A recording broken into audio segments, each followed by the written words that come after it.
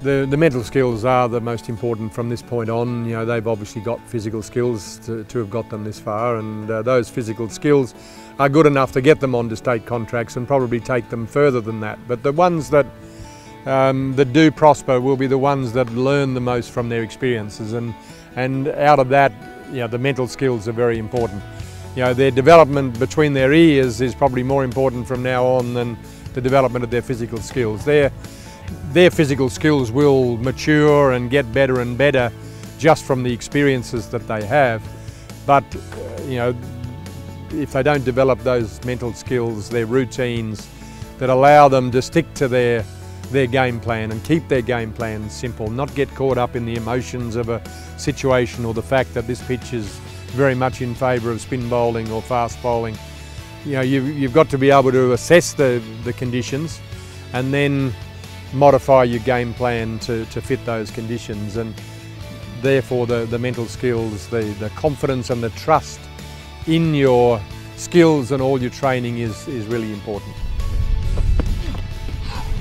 To be able to withstand the pressure of some good bowling or you know, maybe a tough situation, we've lost a couple of wickets. Being able to manage your emotions in that environment, to be able to understand that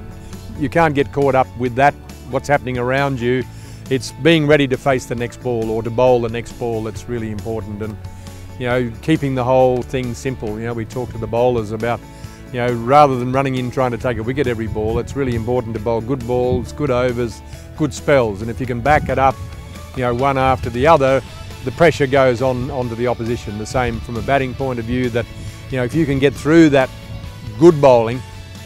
then obviously, hopefully, it gets a bit easier out the other side, and at some stage you're going to feel more comfortable in the conditions, and hopefully the bowlers are going to get a bit tired and maybe a bit frustrated, and they're going to give you some more scoring opportunities. So